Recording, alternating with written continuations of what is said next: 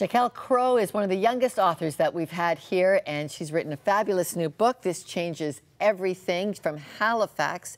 Jaquelle, this is terrific to have you here at 100 Huntley Street. Thank you, Lorna. How's life in Halifax? It's pretty good, yeah. Pretty snowy still, but hopefully spring is coming. All right, okay. It is an amazing job to be able to write a book already at your age, but you've been blogging, you've been an online editor at The Revolution. You actually think there's a lot of information hitting teenagers that is got to be changed.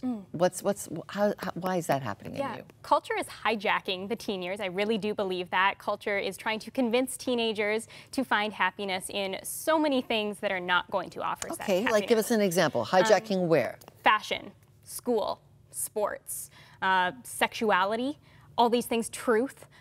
Culture is trying to convince teens that they have the market on those things, that teenagers want satisfaction in life, and culture is saying these are the places that you can find that satisfaction. These are the things that are going to give you the eternal significance that you crave, and that is not true. What have been some sad stories that you've seen that you go, you know what, this is, as you call it, a hijack? Yeah, young people, we hear a lot about leaving the church. Teenagers, they don't want any part in an organized system. Yeah, they get bored. Exactly. Off they go. Exactly. I don't have any friends there. I think that's terribly sad because God has given the church as a family, and I think that's what teenagers so often miss, that the church is a body that loves each other and wants to care for each other. That's something very sad that I see teenagers leaving the local church.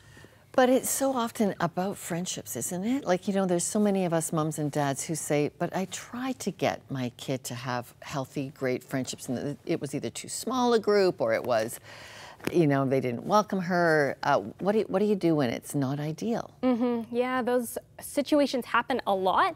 And I think the problem, I know even in my own life, is looking at the church with the wrong focus. So looking at the church as a place that it should be for me, it should be to ultimately meet my perceived needs, find friends my own age. But that's not really the way the church was designed. The church was designed to be a group of people from all different walks of life, all different backgrounds, all different ages, and that they should be uniting together in Christ, and that should overcome those differences. So if we're not looking at the church as a place that's ultimately for us, but as a place where we can go to serve and to worship Christ with others, I think that would overcome that mindset.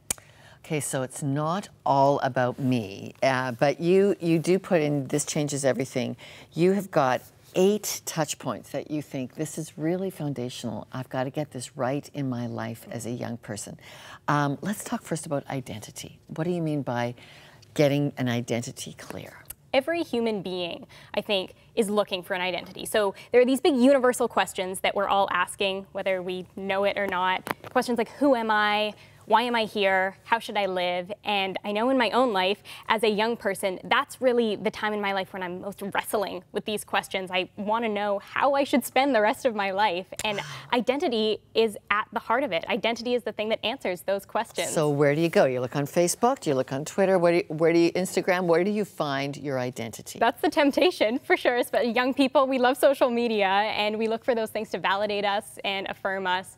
But my message is that God's Word is the only place that is where we're going to find that identity. Okay, that is so hard though, because it's, okay, and I know I'm doing a generation gap thing here by saying I might look on Facebook to see how am I rating socially, and you're saying, no, look at the Bible? Yeah. Okay, how can that possibly be as interesting back and forth? Oh, that sounds completely countercultural, and it sounds completely countercultural to my own heart, because I'm tempted to go on Facebook because that's the place where I see all these real people, and these real people are going to validate me.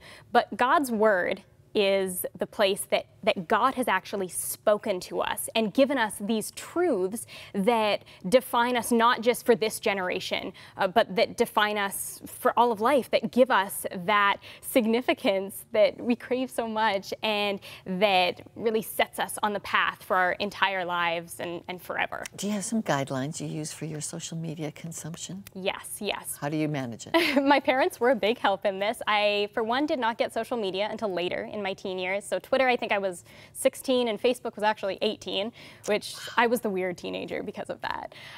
But I try to manage my time well on that, in that giving myself limits in how much I check social media, because Yeah, It's a because big now you're in the temptation. communications business, and it's all about Exactly, how and you much get those is traffic. apps on your Yes. phone, man, those notifications, that's difficult, but that's a big thing. And then putting safeguards, like who I'm accepting friend requests from, just putting some limits and caps on my different accounts, that's been very helpful. So identity then is sourced not from what the world is talking about, but it's actually sourced. And some people they pick up the Bible and say, or they look for it on their phone, that it's too dense, it's too difficult to understand. Where do you begin? Finding identity in the pages of the Bible. Yeah, I think it's all throughout, first of all. So there's not one text maybe that we can say that's the magical text that every person needs to start with. But I like to point people to the book of John, especially young people. That's really a whole book where John is trying to ask, who is Jesus? And if we answer that question, I think that's the key to answering, who am I? Wow, okay. The other point you put in there is time. The use of our time is one of those fundamental building blocks that you as a teenager want to get a handle on. What have you learned about time? For sure. Time is a biggie because as young people, we have a lot of free time. We do school and then we have usually quite a bit of extra time that we don't have other obligations to weigh us down. For me, I was really changed by this thought that Jonathan Edwards actually said that time is even more valuable than money because if you lose money, you can get it back. But if you lose time, you can't.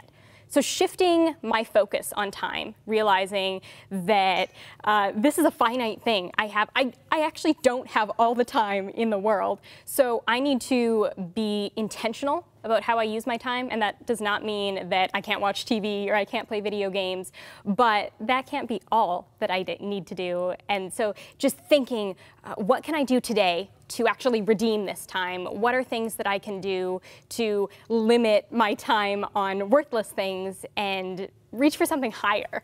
Okay, Jaquelle Crowe, we're going to be back. Just hang on tight there because we've got a few other of these basic essentials that change everything in a teenager's life. And we'll be back with more with Jaquelle after this.